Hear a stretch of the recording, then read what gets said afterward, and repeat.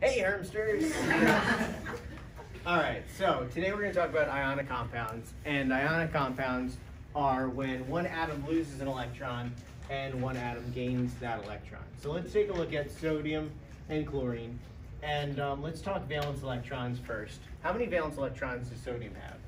1. Yeah, good. What about chlorine? 7. Good. All right, what's the electronegativity of these? So we have to look at the electronegativity chart. I think it's on page 4. Sodium is, I think, 1. 0.9. Oh, 0.9. Okay, cool.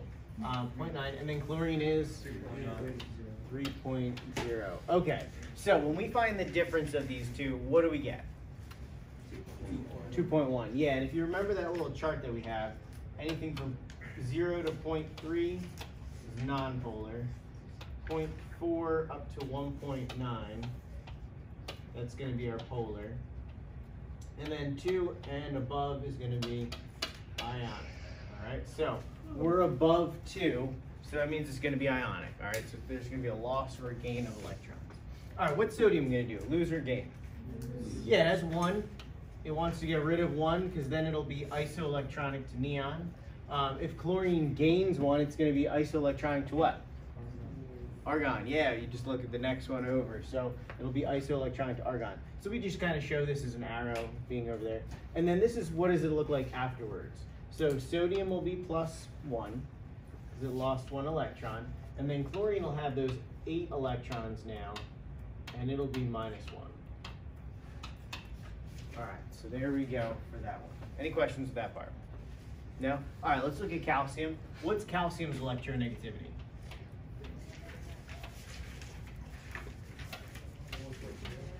That one's 1.0? Okay. 1.0. And then what about fluorine? That's 4, right? 4.0. Okay, and the difference is 3, right? So this is above 2. It's going to be ionic, all right? Calcium had 2 valence electrons.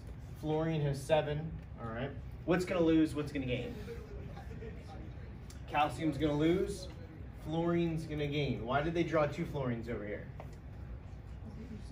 Yeah, because there's still another electron, and this calcium's going to lose it, and it's going to go to another fluorine atom, making that fluoride. All right. So this is what we have for this one. Calcium's going to become plus what? Good, +2. All right. Fluorine's going to become -1. There's 2 of them. What would the formula look like for this? Good, CaF2. And what would the name of this be? Yeah, calcium fluoride, right? So we've kind of already done some of this stuff when we talked about nomenclature, right? So now we're just kind of looking at where the electrons are moving specifically for these problems. All right? Any questions with that? The ionic? Yeah? Okay. All right, so what are some characteristics of ionic bonding? Nature favors arrangements in which the potential energy is minimized, and we've seen this even with covalent bonds. Therefore, ions minimize their potential energy by combining in an orderly arrangement known as a crystal lattice. The greater the electronegativity difference, the greater the ionic character. Okay, ionic character is, you can basically think of it as how ionic is a molecule, all right? So if you were to compare ionic character between these 3 things, nonpolar, polar, and ionic, which one do you think would have the highest ionic character? Yeah, the ionic one, right? What do you think would have the least ionic character? Nonpolar, yeah. And there's percentages and all of that. The easiest one would be if it's nonpolar, if it's 0, it's 0% ionic character. And the easiest one is if it's above 2.0, if it's in this range of ionic, it's 100% ionic character. And the middle ground, where it's 50%, is somewhere in the middle of polarity, which means polar, because it has those slight charges, it's sort of acting a little ionic. So that's kind of like the ranges with this. We don't need to know anything more than that for this year. But if it asked you like a question like what has the highest ionic character, it would be obviously the ionic ones. What had the lowest ionic character, it would be the nonpolar. All right. So that's what it's talking about with ionic character in there. Crystal lattice, this is just talking about its three-dimensional shape. And we're not going to go into all of the different kinds of three-dimensional shapes. We're just going to kind of look at a basic pattern in here. Okay, so there's a crystal lattice, there's attractive forces, and then there's also repulsive forces. So let's just draw a couple ions, and let's see what happens.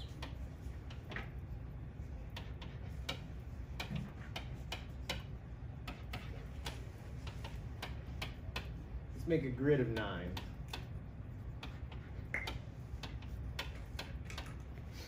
Okay. This goes on and on and on. All right. That's why it's a lattice. It just keeps on expanding, and it's three-dimensional also. So it goes off in 3 dimensions. Around each chlorine, how many sodiums are there? Okay. So around each chlorine, how many sodiums? And usually the answer would be 4, right? Why is 4 not 100% correct? Why is 6 the best answer? Where are the other 2? Remember, it's 3-dimensional. So what's going to be in front of the board?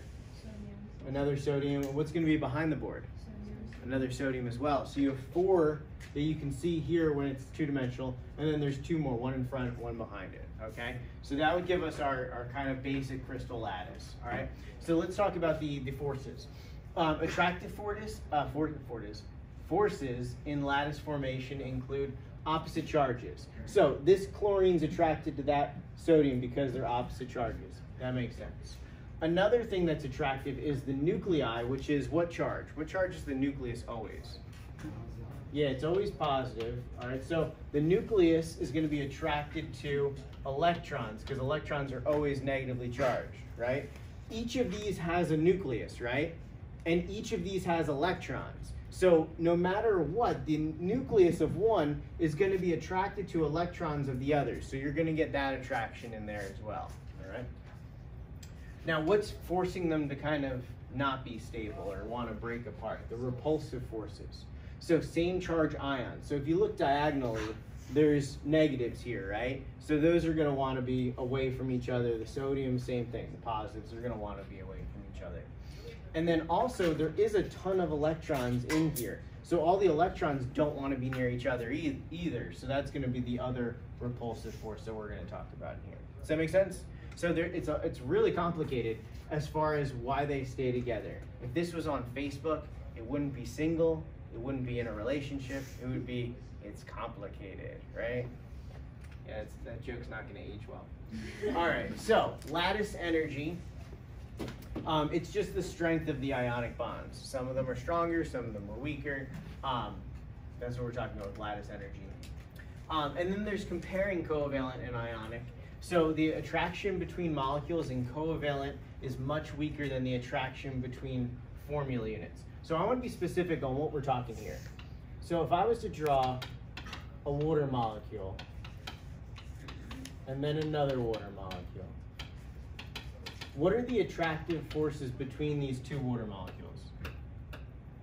What do you think?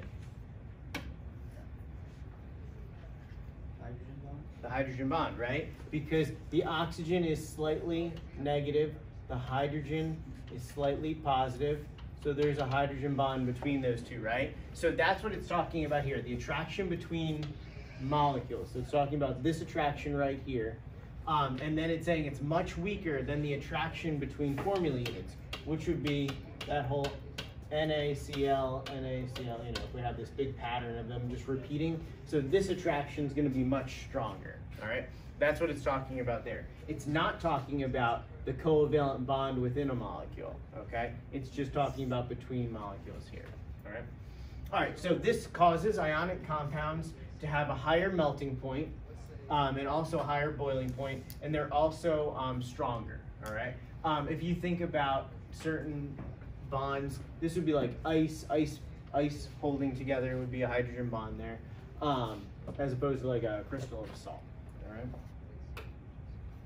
Okay, ionic compounds are brittle because even slightly moving a layer of those atoms would cause a shift that would put the same charge ions next to each other, this repulsion would cause them to break. So when we made our alum crystals, if you drop them on the ground, they would shatter because of one little shift. Can you imagine if you dropped this on this part right on the ground and that caused it to shift by one atom, what the rest of it would do? Then you would have this chloride would be next to this chloride, this sodium would be next to that sodium, right? So you'd have a lot of the same charges there, and that would cause it to break, all right? And that's what they're talking about there, all right, that shifting.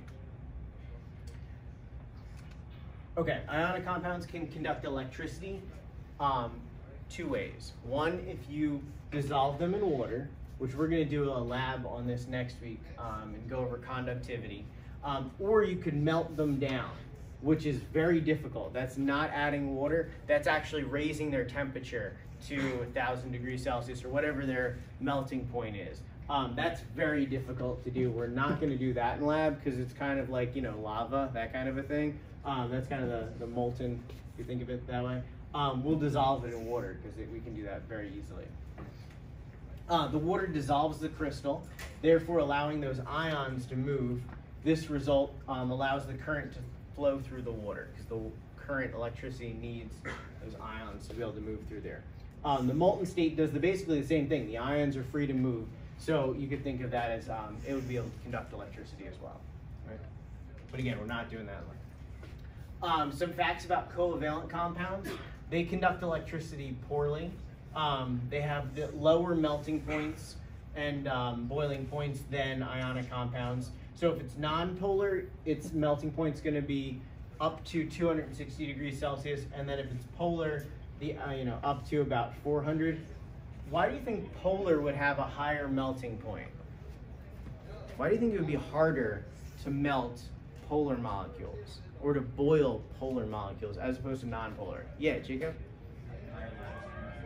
Yeah, they have a higher energy because of the attraction between their molecules, right? So they have hydrogen bonds, so they're going to be more attracted to each other. If you don't have hydrogen bonds, they're not going to hold as easily, all right? And again, it's just weaker than ionic, all right? Then there's these metallic bonds, and metallic bonds have delocalized mobile electrons. So these electrons can move freely. They can move wherever they kind of like to, and that's why electricity moves very, very efficiently through metal.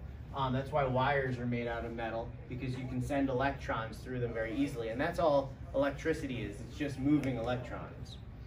Alloys are mixtures of metals. Does anybody know any, it's Valentine's Day, any examples of alloys you could get as a gift? Steel, yeah, it's a very romantic alloy. Yeah, it's made out of carbon and a whole bunch of iron, some other stuff. Brass, yeah, all right, we're getting warmer. Good, brass, that's a good one. What else? Any other alloys? Sterling silver is actually an alloy. Does anybody know what it's made up of? Silver, yes, you're right. What's the other part? Is that on the periodic table? No, it's copper. It's a mixture. You have a copper in there. Yeah. Okay, yeah, so there's some examples of alloys. Amalgams, they're actually alloys, but they're mixed with mercury. So this would be things like old fillings they used to use for cavities and whatnot. That would be an example. Also, some other fun facts about metals and why we like them for jewelry is they're shiny. All right, they're shiny. We like that. Why are they shiny? Now this gets into the physics stuff we were talking about before. They absorb light and then they re-emit it. You know, the photons, they'll re-emit it slightly different wavelength, and that gives us that shine, which is pretty awesome. All right, and then two words that I know you know from middle school. Does anybody remember? What was malleable? What was malleable? Yeah, Brent? It's able to be hammered into sheets. Yeah, exactly. You can hammer it into sheets. Good. What about ductile? Yeah. Made into a wire. Yeah, exactly. Does anybody know any real-world examples of something that's made malleable for you? Aluminum foil, right? Yeah, exactly. Aluminum foil. Perfect. What about anything ductile? Yeah, Ryan. Yeah, copper would be one, like copper wires, you know, that kind of stuff for electricity or like speakers and that kind of thing.